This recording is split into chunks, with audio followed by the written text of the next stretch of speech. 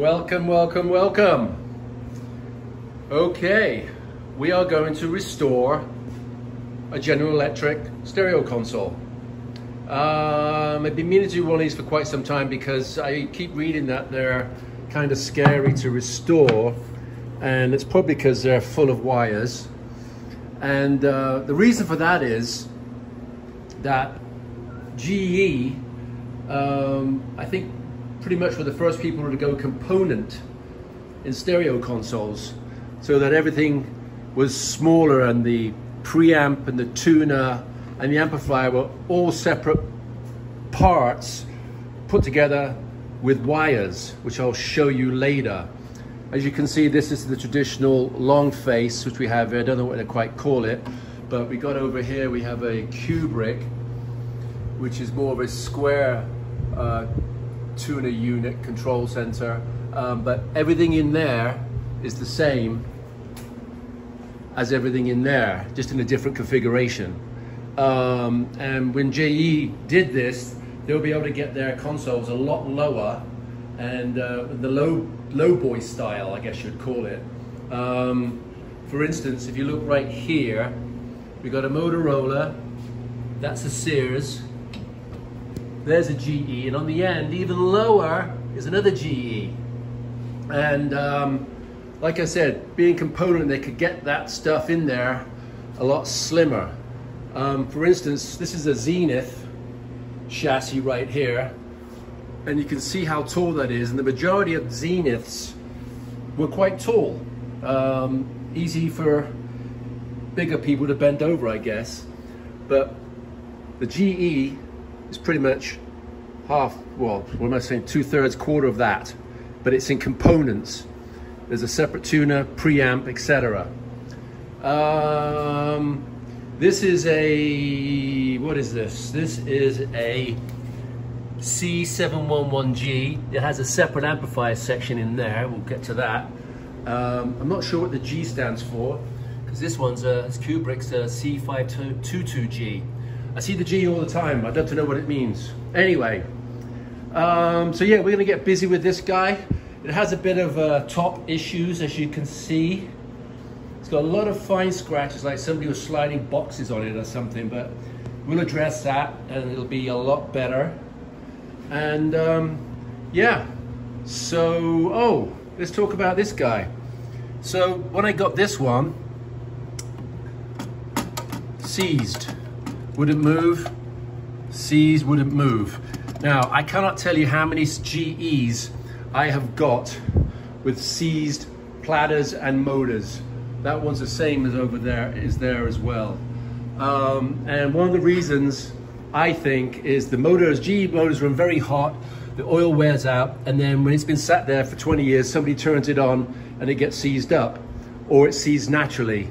Seizes naturally. So we're gonna, there's a clip in there, we'll take that up, but we're gonna spray some WD in there and in there to get that moving. We'll leave it for a few hours, then we're gonna take this guy off.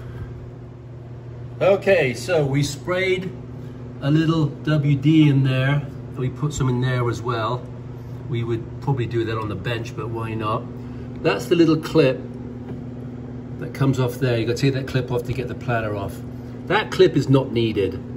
It's actually a very tight fit, and it could actually reduce your RPMs when all done. That clip is only needed if you have a portable and this thing is flipping up on its side. But while we're talking WD, let's talk hinges. So this thing has been, as you can see, it's very stiff. You've got to be gentle because you can break these springs actually. So this thing has been sat probably for 30 years in this position, which is all the strain is on that spring. That spring is fully loaded right now. So one of the first things you do, pretty much like when you do with a car hood springs, is you're going to put a little bit of WD, boom in there, hold a rag underneath because it will start to trickle out, and the same on that. Put in there, bit in there, hold a rag underneath, and let it soak in. And once it's soaked in, then you can work the top nice and easy, backwards and forwards, because you can see right now, see, because that spring is under load, and will not let this sit properly. To adjust, when you've got it all done, they're nice and moving again. To adjust the tension on the spring, you always adjust the tension with the lid up, and it's that screw right there. Screwing up increases the tension, and down releases the tension. And then you basically, it's trial and error until you get a nice moving lid, but doesn't have that bow in it. Okay, so we put some WD in there, let it soak for a bit, and then we worked it backwards and forwards, nice and easy. We did adjust the tensions with that screw underneath there, and it falls down so much nicer, as you can see, and it is now nice and flush. That bow's not there because the spring is over tensioned. So yeah, don't forget to do that. Oh, the noise in the background is my swamp cooler, just so you know. It is, well, that's pumping out 70 something, but outdoors in beautiful Nevada, it's 110. All right, more to come. Okay, so we've had WD-40 sitting in here for a while. I thought I'd take this guy off here rather than on the bench, because I would need some resistance to try and pull this off. This is really, really seized up, even with WD-40, so I ended up just unloosening the screw, the grub screw there, and pulling it off, because I got to get that off to get this off. So WD-40, we're going to slightly rotate it while pulling upwards. As you can see, it is tight.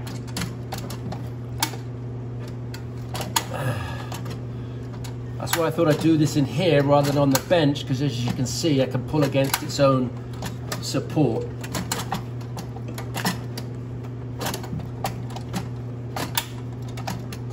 Of course, you could introduce some heat. You could let a soldering iron sit on there, but then you might damage the rubber. This is coming off, it's working. Oh, there we go. Oh, put that back on. And there you have it. Okay, we got that sucker off, and full of surprises here. There's the idler wheel, and you see how that has just been pushed against the capstan there, the spindle capstan, for 20 or 30 years, and completely deformed. So this was left in the on position at some point, and another telltale of that I'll tell you in a minute. But this is seized. That will not turn, it is seized. And that told me that this was stuck in on, that was stuck in on, so I immediately unplugged it, because that's how you fry motors if it's not already fried. Because when the phono's on, it turns this unit on without the power being on there, the main power button. Just a feature of consoles. Not all consoles do it, but some do. It's basically so you can have the record playing, and then on the last record, it'll shut the unit off. I guess it was a safety feature back in the day.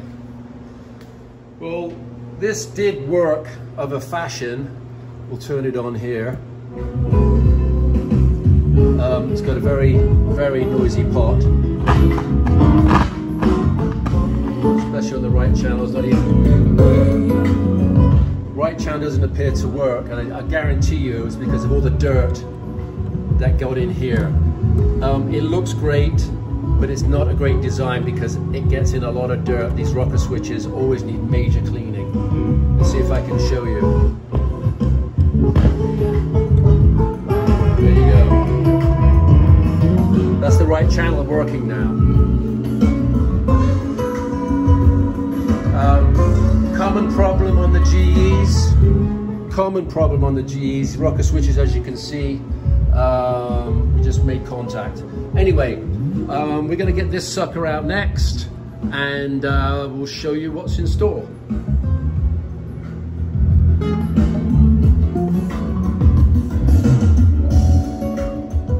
Okay, we're going to take the back panel off. You can see actually when that person turned it on, plugged it in the wall, I just plugged it out really quickly. I don't think you'd be able to save the motor, it's probably burnt out. But we've got 4 screws, 1, 2, 3, 4. We'll take this cover off. The jetpack will come off eventually, but as you can see already, it's a lot of wires, which I'll show you. This thing's Portify equipped. It doesn't have one, because you'd plug it in there and you'd plug it in there. I've yet to mess around with Portify. I did have one speaker, but it didn't work properly. It needed a complete rebuild. So I got to get myself a Portify speaker and play around with that. But anyway, let's get that off. All right, we got the back off. I took the record player out to throw some more light on the subject, and that's what we see. That's kind of intimidating, isn't it? That's a lot of wires. It's a rat's nest. Anyway, they all do something, and we got to label them, mark them, photograph them, whatever you got to do. They all do something. We have each channel here has its own circuit breaker for overload protection. Another thing about GEs, unfortunately, is that all the cables are white, pink, and lilac. And as they fade over the years, they're very hard to distinguish. So make sure you do really good labels and marking and photos. But once you figure out what everything does, it's not that bad. You've got a lot of antenna stuff going here. The jetpack has its own connection. Not sure why it's called the jetpack. Looks like one, I guess, but that's an audio center function control right there. You know, you got tape in and out, what have you, speakers on and off, external, what have you. So this is the amplifier. It's a big amplifier. It's a separate unit, obviously, and it sounds really amazing when it's recapped and done right. The cheaper model, or the less powerful model, had its amplifier mounted to the whole control section over there. But this was very upmarket for the day. All right, let's get busy. Okay, we're gonna take the top unit out first, but we've got to disconnect it. So as you can see, I've marked this top Molex one there, because they are exactly the same. That's audio right there. Focus, there you go. You can see I've marked the top one. The one behind it is power. So long as you've marked the top one and took a photograph, you can't go wrong, because they've got silver insulators, that doesn't. And that's a power source which plugs into there. If you can see right between, no focus down in there, but I'll show you later. That gives power to the record player and what have you, but that's connected to the amp. So like I said, mark and take photos. Okay, then we are going to disconnect the audio input, left and right here. RCA jacks, just pull them off. This is a grounding strap covered in tape. You undo that and it'll be just a spade end fitting. And you've also, if you'll focus, get out of the way, down in there, that's your on lamp, that's your cabinet lamp. You know, the one at the front that tells you the unit's on. The 2 pink wires, what go to it, they're covered in tape, so it's better if you could just get in there and undo that little mount screw. These white ones are the audio speaker wires that go to the left channel right there, but you're going to take that off rather than unplug those wires, because they're all taped up. So get that off as well. Okay, so we've been marking, photoing, and we're unplugging. Change of tack. I'm going to pull the amplifier out first, because it might make getting down in there easier, and what have you. So because I remember there's actually 4 screws holding this down, and then at the back it's kind of a slide-in clamp. So you're going to pull this out, because it's kind of got a sliding captive, what do you call them, you know, rail at the back there. So you're going to lift it and pull it, but you're not going to go all the way, because we have to disconnect the output, the audio output lines, which are tucked back in there, which we should be able to get through the top. All right, good luck. Okay, so that worked.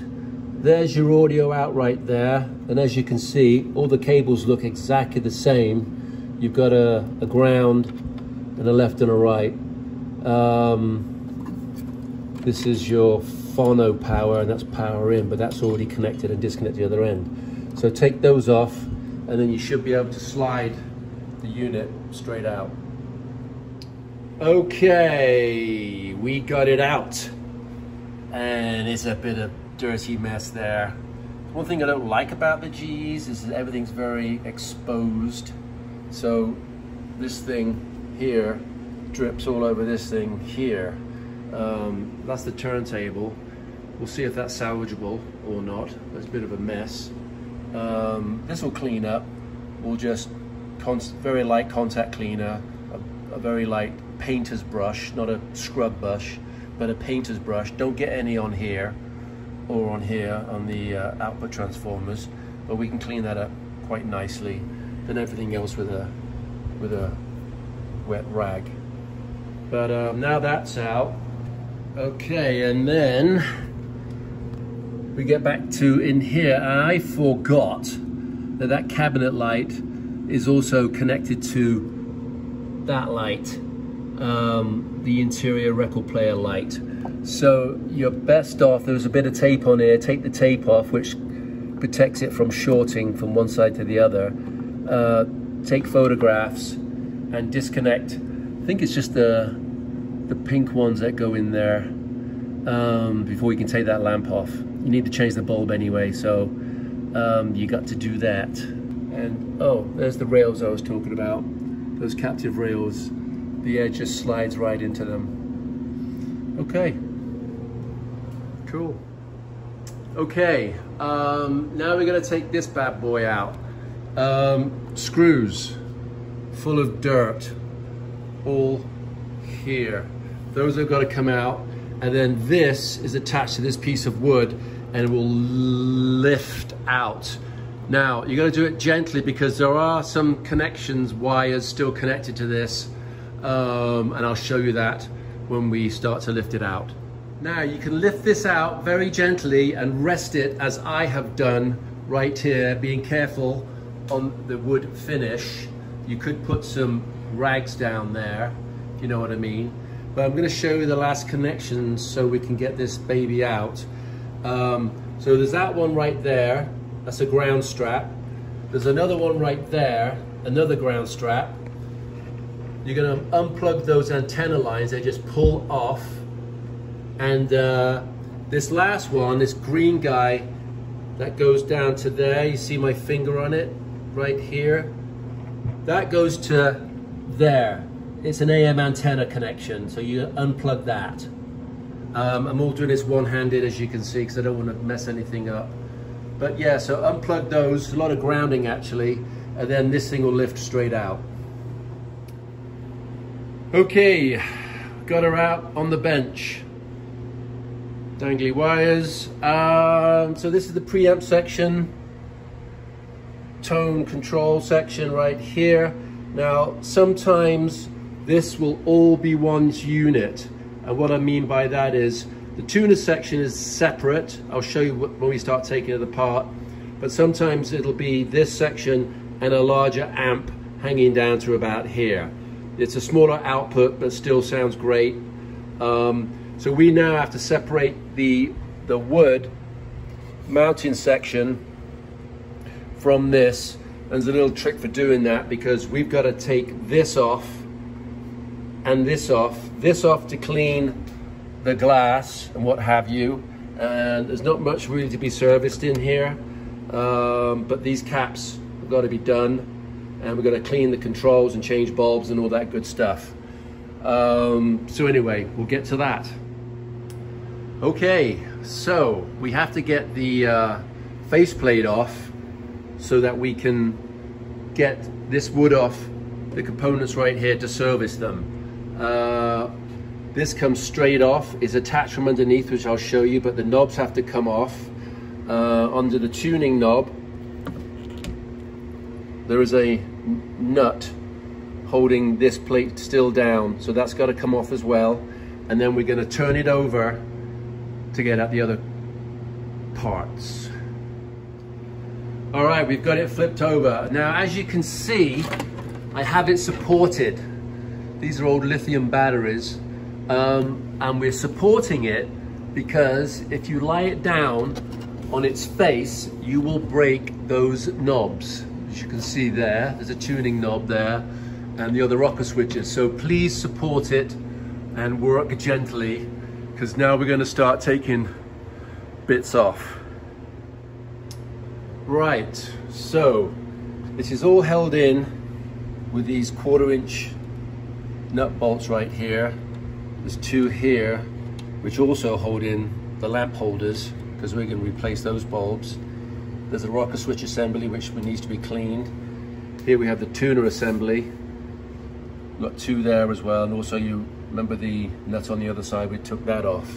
So those all are going to come off so we can get these off. We've undone, this is the audio out from the tuner section, but the other wires right here, this is power supply. So yeah, it's important to have these marked correctly for the tuner section that you're going to take off, because if you put it back together the wrong way, you will fry that. Oh, and another thing, you should clean these cables before you mark them, because if you can see on here, it is all very gummy and sticky. So this plastic, whatever stuff they used, has basically started to weep over the years, and it'll get all over your hands. It's everywhere. I did actually clean a bit of cable, but you can see it right here. See that? Yeah. So clean these cables before you mark them, because it will rub off otherwise. And have a rag handy with some degreaser right there. Super clean, good stuff. Don't get it on your hands. But anyway.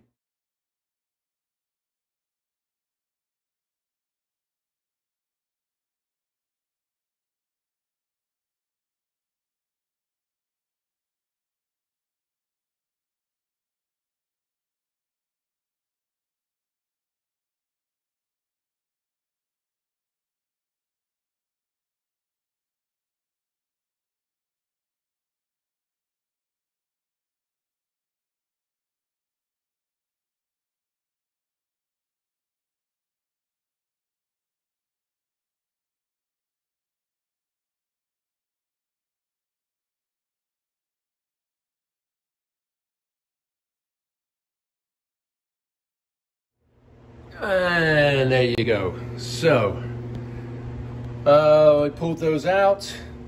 We can now take this glass dial off.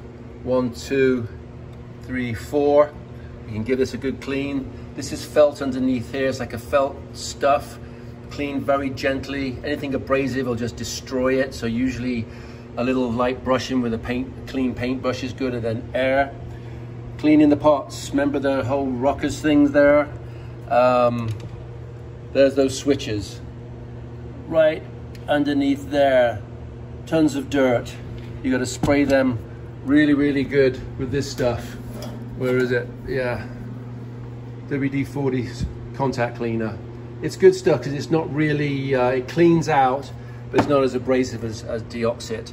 So you got to get in there. Same on here, all those switches underneath there. We'll talk about this in a minute, getting this off. While this is off, here's the wood fascia. Now's the time to clean this up, re-oil, or how you want to do your wood preparation.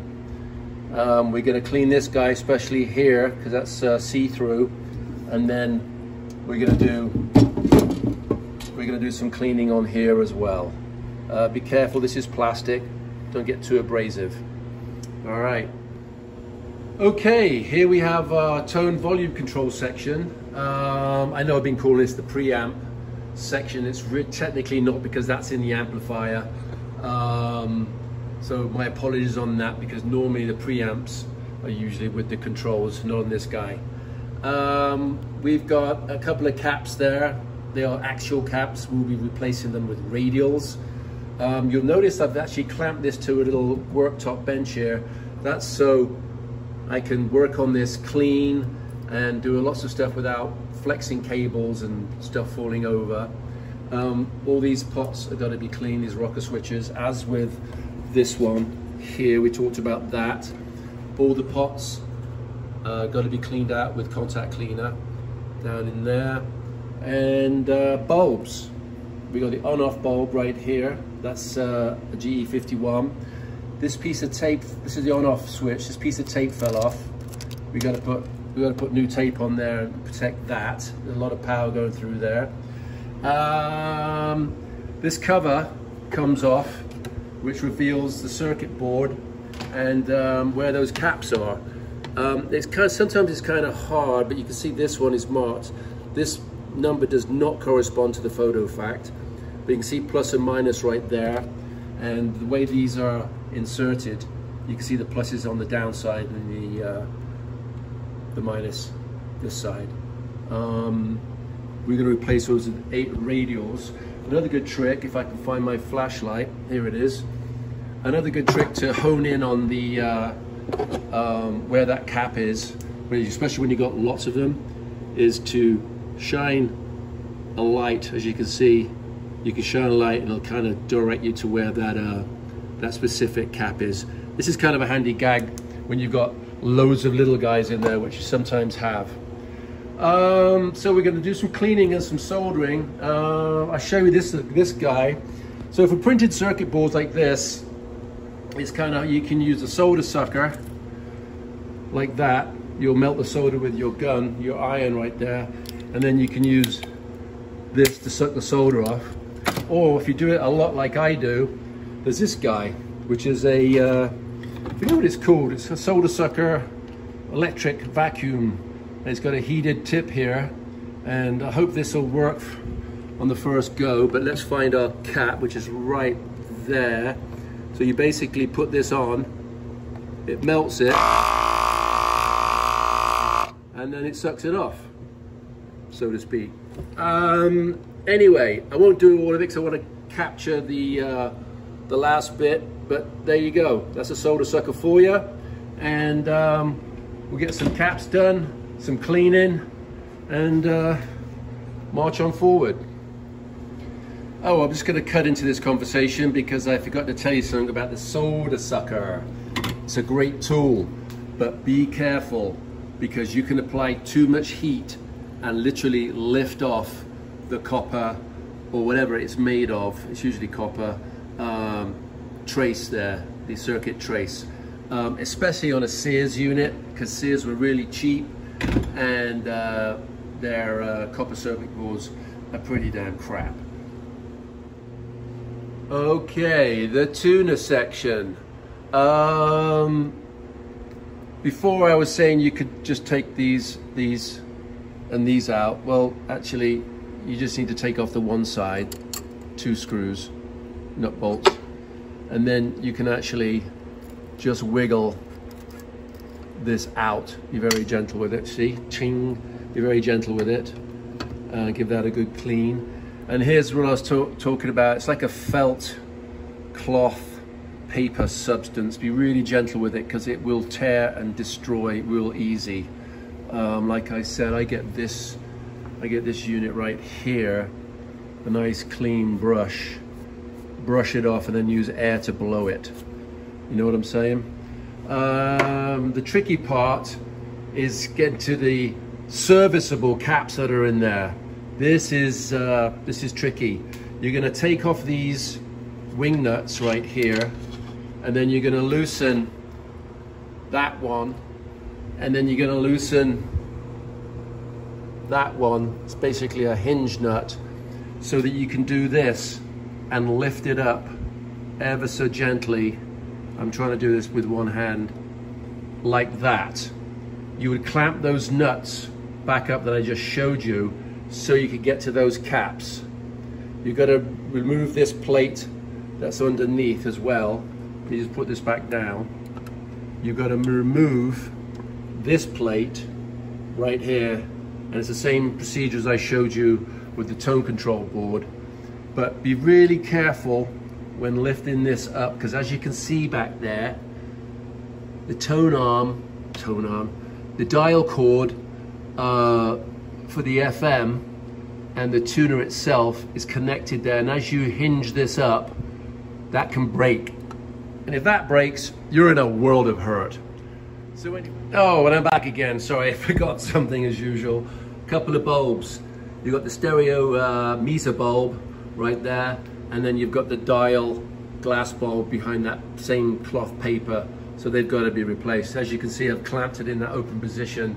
But like I said, just be gentle because you don't want to break that cord.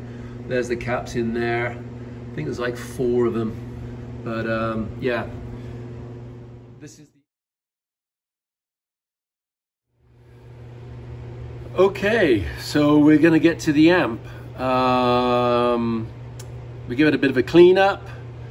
As I said before, light brush, contact cleaner, and then rag and other, degreaser, just to kind of make it look a little bit better than it was. We're gonna replace these caps right here. These are actual caps. I'm going to try and do them with the radials and do the splits as we did before with the solder sucker. These cans are both 2,000 each. We don't need to do the cutoff with the cap trick that we've done before in previous videos, because they're really just single-ended caps, single caps. So what we'll do is we'll basically snip off the connections, and we'll lie our radials in here, leave those up there. It'll look good, it'll look nice, but they're not working, and we'll put brand new ones, as well as this guy right here, this film cap, and then we'll do the desoldering for the other guys right on here. All right, so we've replaced that filter cap right there, that film cap, and we're going to get ready to start the big large can caps of 2,000 UFs each. And the can itself wasn't clear if what was common to ground was positive to ground or negative to ground, because they are electrolytic, so we have to make sure that they go in correctly. So I thought what I'd do is I'd get out the trusty Photofact, and check exactly what is what.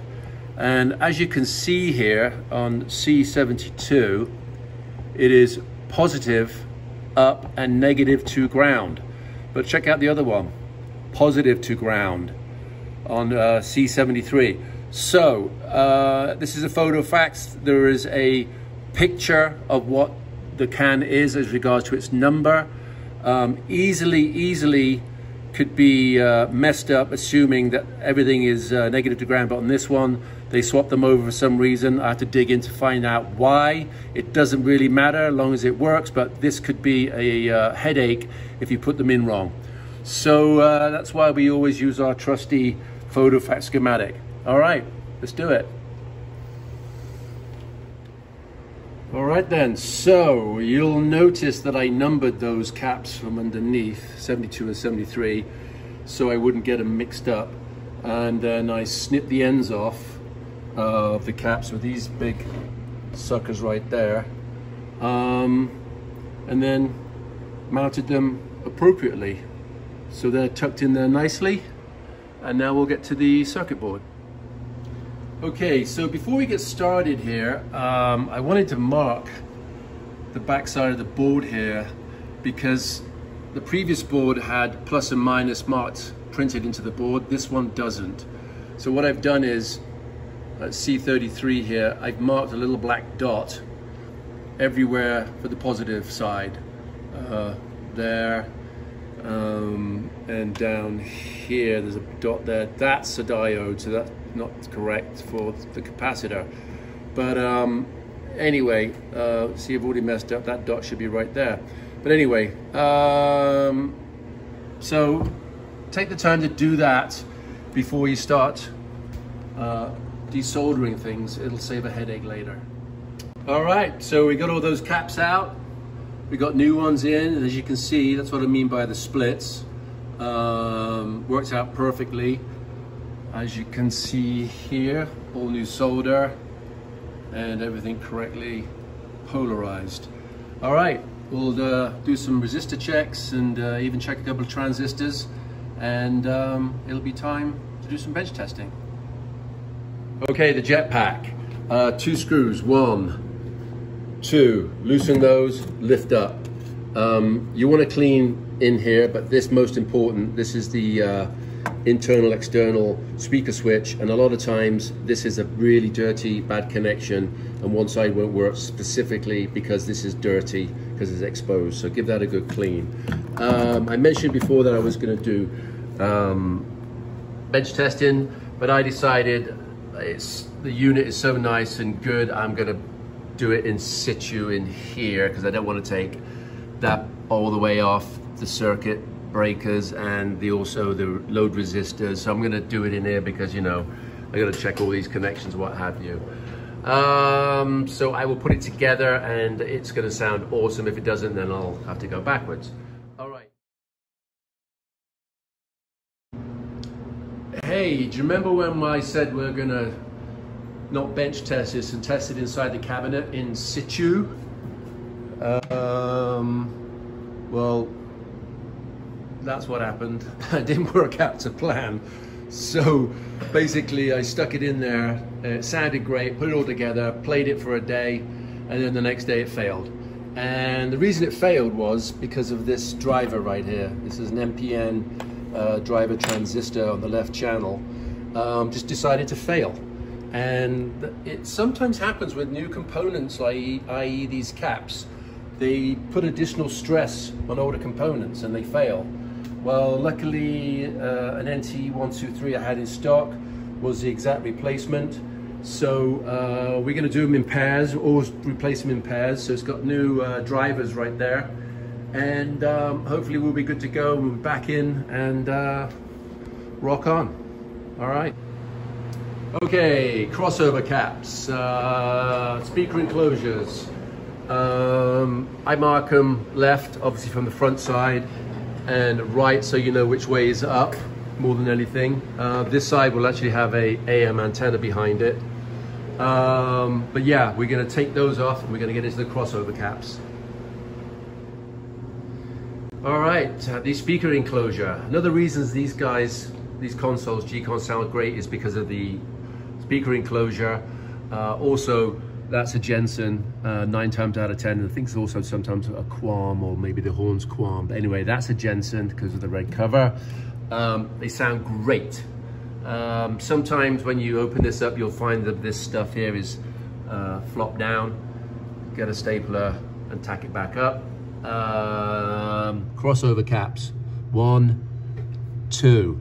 They are different for different models, so we'll see what they are when we pull them out. Also, while you're in here, good time to check that bulb, at least change it. You can change it from the other side, pull the white cap off, but do it from this side, I think is easier.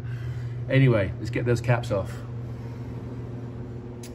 Alrighty then, got those suckers out. We got a 2 UF and a 10 UF non-polarized bipolar caps, and what we'll do is we'll replace them. I've got some 2.2s here, I've got some 10s, and what I do is normally I would cut these off if they were longer. These guys are a bit too short, but I cut those off and use these on the ends of the new ones.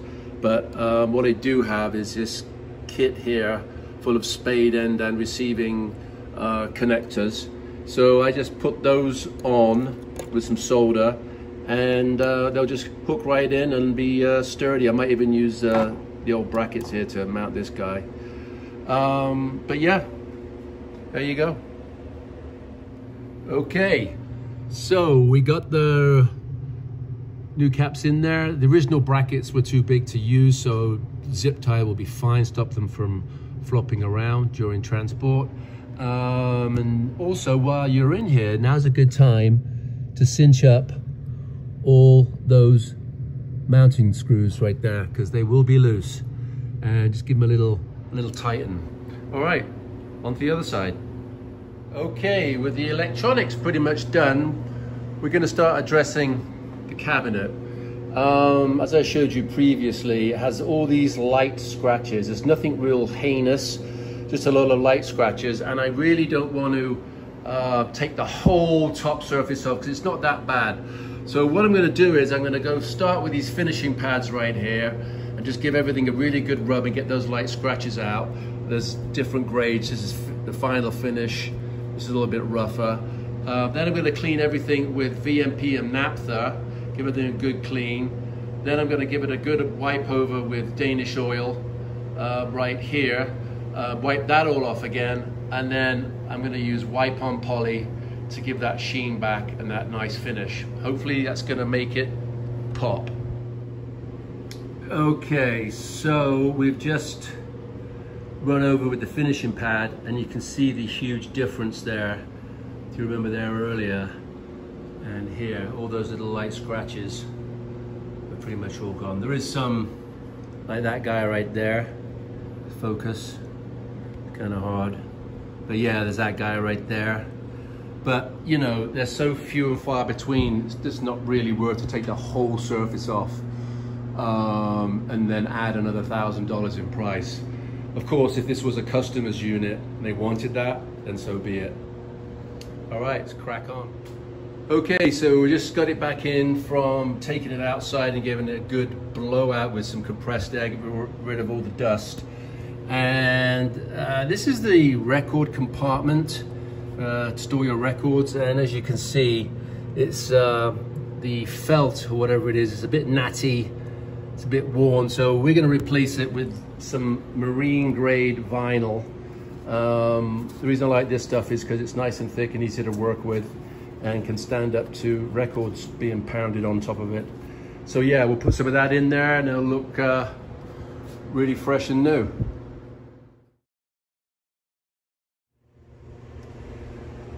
Okay, time to look at the record changer.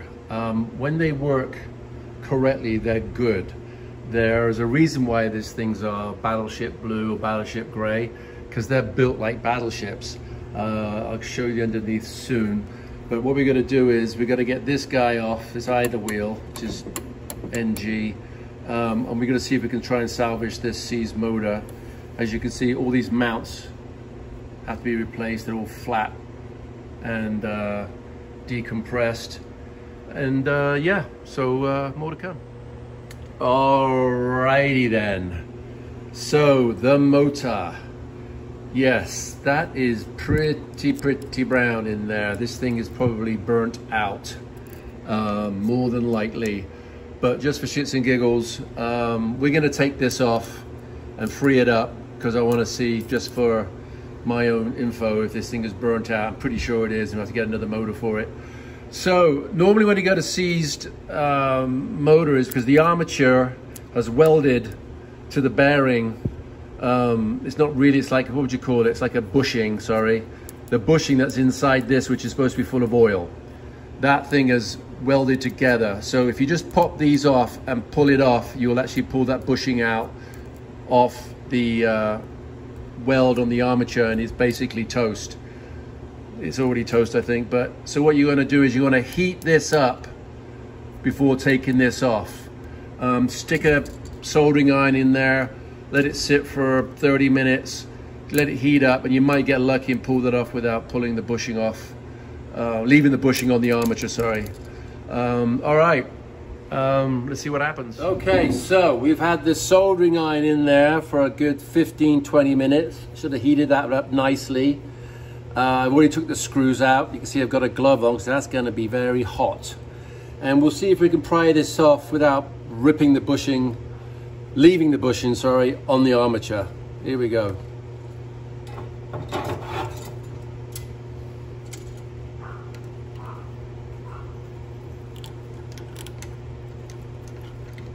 Oh wow, that was, is this gonna happen?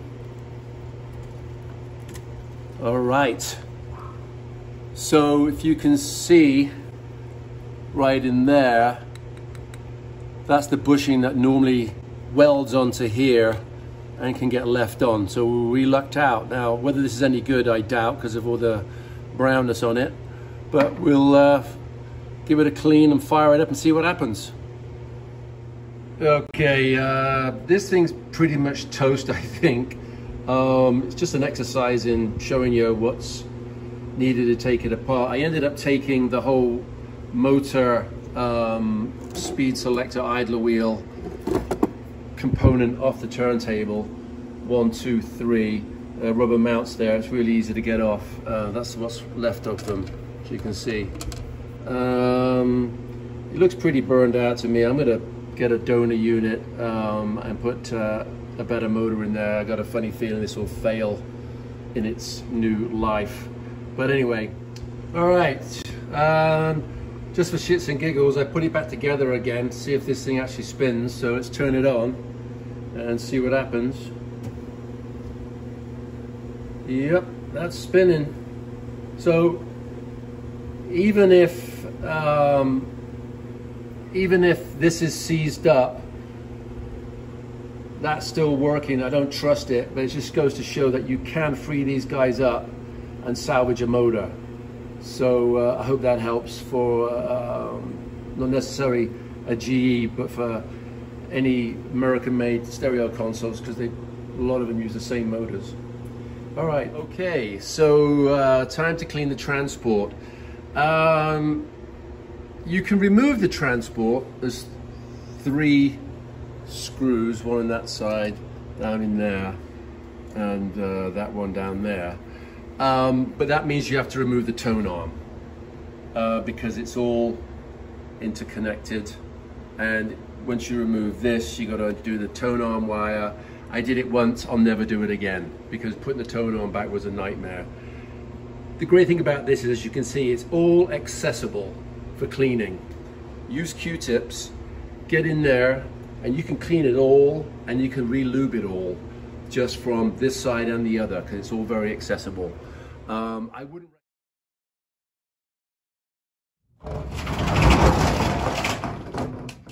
All right, we're on location. We're here to find a GE turntable for a new motor. There's one. And I'm scanning around. I know I can find another one. That might be one. And here's some platters.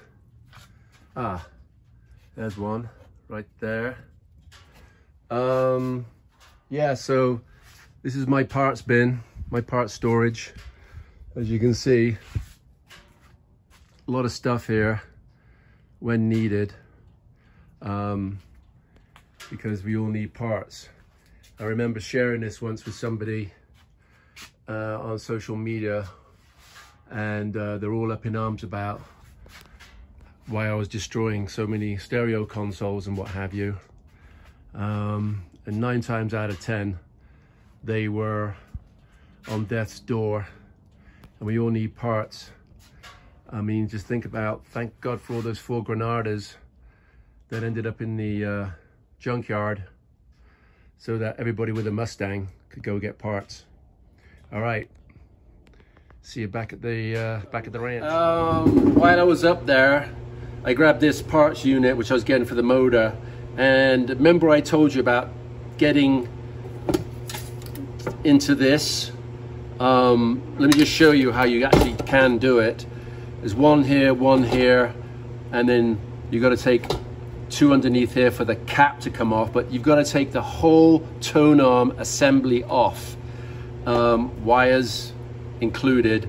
Obviously you would do it from here, not from inside the tone arm. You would undo them here, but once that's done, you literally turn it over, it slides and kind of lifts out like that.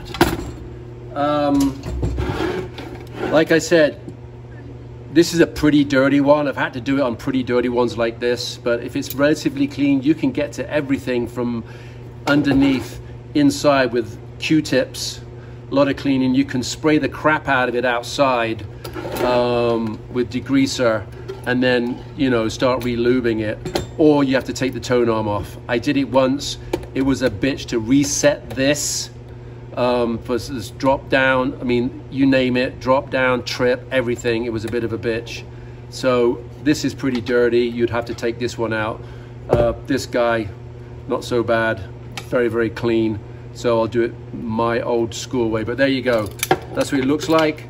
if you have to take it off.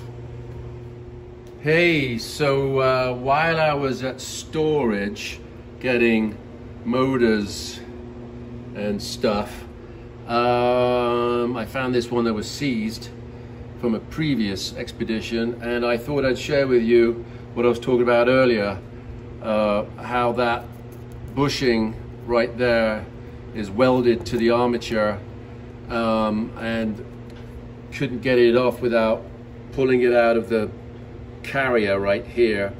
You can see the old one. This is the one with the bushing intact, but yeah, it's just a press fit, and then there's some foam stuff around here held down by these kind of brass clips, but it's just a push press fit in this tin pot metal, whatever you call it, and yeah, it's welded on there and pulled it out. So it happens a lot on these GEs. I'm not sure why, because the motors, I think I said earlier, are pretty the same for a lot of stuff. But anyway, there you have it.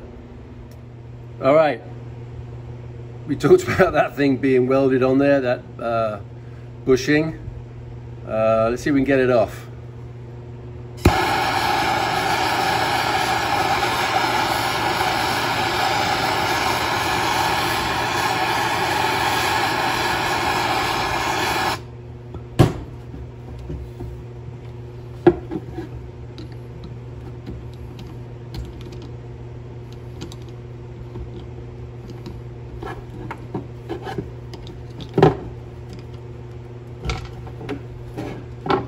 All right, we got it off. So if I had to do that with a Burns-O-Matic, you might be there for a while with your soldering iron trying to pop that off. Turntable's pretty much done, but I thought I'd share with you something. It's interesting. So this is the armature out of that new motor. And it was slow. So the new motor was slow, and I measured the 33 area right there of the capstan, and it was a little shy in size, so it was slow because that was worn. So even though it was a nice looking motor and works well, it was off speed. So I took the armature spindle off the burnt out one, which was fine. It's just this part was burned out. That part, the armature part, was good after a good cleanup, and we're back on speed. So it just goes to show you can use pretty much everything from these parts. Okay, there she is, all done. We got new caps, we got new transistors, we got a rebuilt turntable. I'll do a video of it playing after this one, so they're separate. But yeah, she turned out real nice. Let's look at the top. I ended up not having to do a coat of poly. As you can see, just those finishing pads and some cleaning and some Watco oil, and that turned out pretty nice. There's a couple of marks here and there, but nothing that warrants a whole takedown refinish of the surface. Anyway, thanks for watching. I hope you get some help on your GE restoration. They've always been a little bit intimidating because of the wiring and what have you. But I hope I explained it a little bit to benefit your restoration. All right, rock on.